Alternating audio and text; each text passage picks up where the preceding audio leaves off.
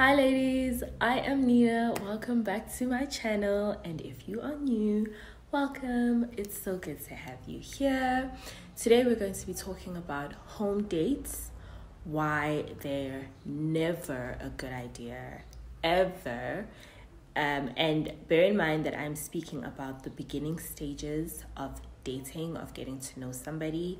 So if you are not in an established relationship with someone, if you've just only known the person for a couple of weeks, I would strongly suggest against house dates.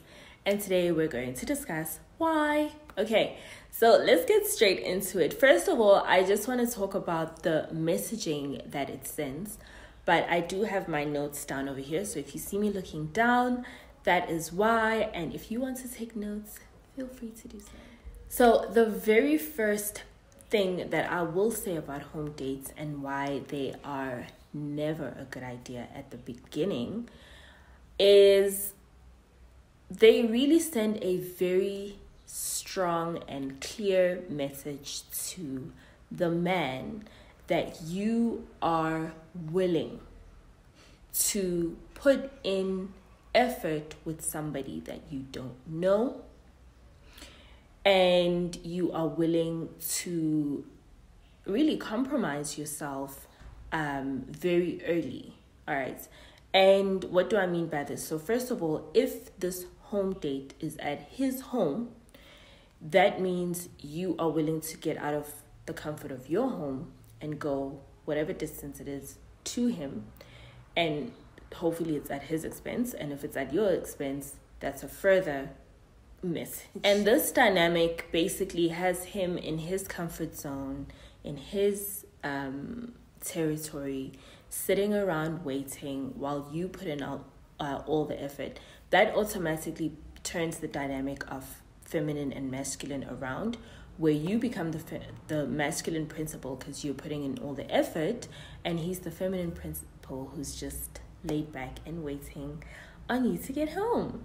So we definitely don't want to set that kind of dynamic ever, and you don't want to set that in the beginning because it's very difficult to come back. Ladies might say, well, what about if he comes over to my place? Well, if it's still early in the relationship, I'm still going to discourage that. In fact, if you guys aren't even talking relationship yet, it's dates, I will definitely discourage it, because having a stranger in your space is very, very dangerous.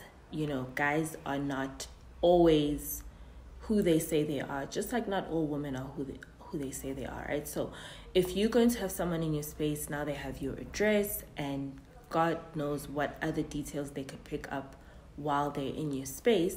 That is still the same principle of letting somebody that you really don't know into a very personal part of yourself very, very quickly. Okay, so you don't really want to open up yourself to certain security risks.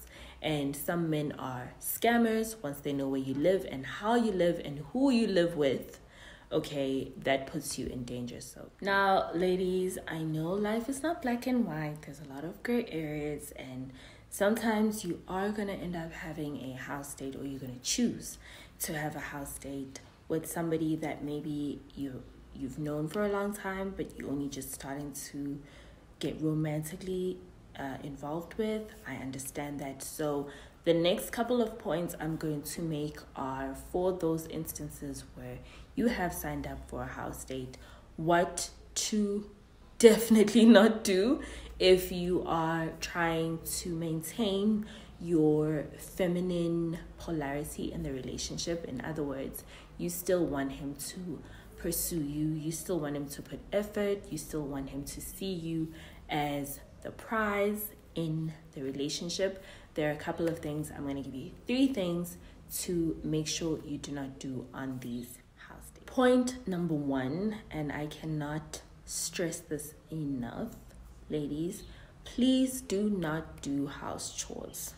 Okay? It is a date. Now, what do I mean by house chores? I mean, you're not cooking, you're not cleaning up dishes, you are doing nothing but being there and allowing this man to treat you, whether he chooses to cook or order in, whatever, okay? You are not part of making anything happen. You are an invited guest. And as an invited guest, you lean back and you allow this man to entertain you and show you a good time. If he expects you to do chores, get in an Uber and go home. And the reason I emphasize this as number one, if you get nothing else, this alone will change the game for you, is because men will try and get as much as they can for as little as possible, right? So if he knows that in you he has a girlfriend, a maid, a mom, all of those things, it changes the dynamic so much, right? I've made a video about really making sure that you stay as his girlfriend. You don't cross over to mom. I'll link it up here. Make sure you check that out. If you want to maintain your feminine pedestal or presence in a relationship and you want it to get better, do as little as possible in the beginning, especially stuff that he will eventually maybe earn. Number two is making conversation or trying to be the entertainment. Now, this will apply on house dates as well as any other dates, right? Ladies, we usually have this tendency of thinking, okay, well, if he's treating me to all of this, then the least I can do is just keep the conversation flowing and whatever. Now, I'm not saying be a wall or be a rock or, something that doesn't communicate. But what I am saying is don't carry the burden of the conversation. That is not your burden to carry, okay? You don't have to be bored or boring, but your job is not to entertain. Your job is to let him entertain you. If he is telling you jokes, laugh at his jokes and all of that kind of stuff. And you can be witty and have some banter here and there, but don't take it upon yourself to make him laugh. Do you know what I mean? There's like a fine line between trying to make this man laugh and being witty and engaging him in a witty way, right? Between trying to make conversation and just carrying the conversation and, allowing it to flow. There's a very big difference. You want to be on the feminine end of it where you are open, responsive, receptive, you're laughing at his jokes, you're whatever. You're not trying to make it happen. And then lastly, sleepovers, okay? Once again, we're all grown-ups. You will ultimately make the decision that feels best for you. And at some point when it doesn't feel so good anymore, you'll make different decisions, right? So my suggestion with sleepovers, though, is once again, minimize them. And the easiest way to minimize them is just not to go to a home date at all, right? Just don't even go there. But if you're already there,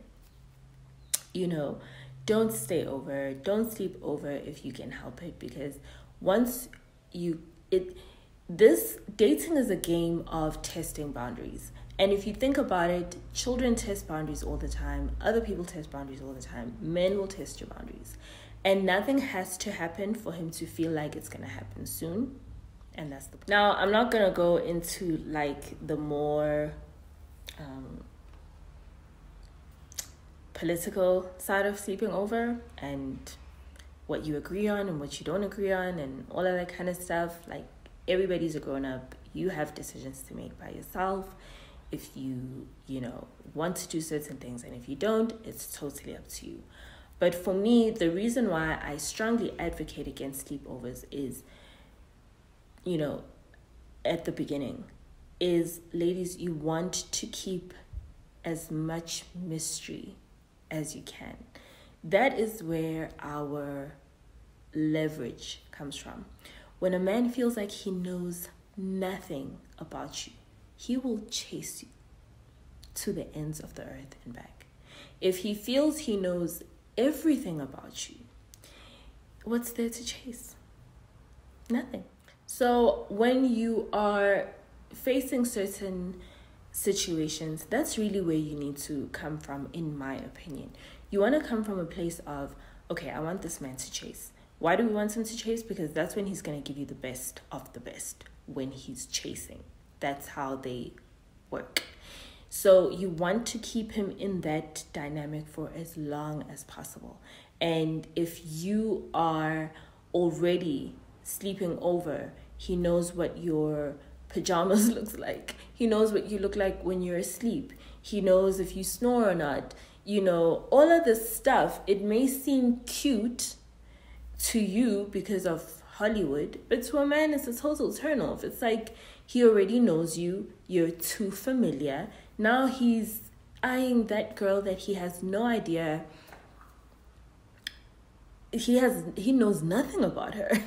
And dating as a feminine woman, that's really how I approach many of my scenarios, is I look at it from a point of leverage. Leverage. How do I maintain my leverage, right? As the feminine principle in this dynamic. And that's why I say no to home dates, just like I say no to free dates, because that really puts the dynamic the other way around, you know.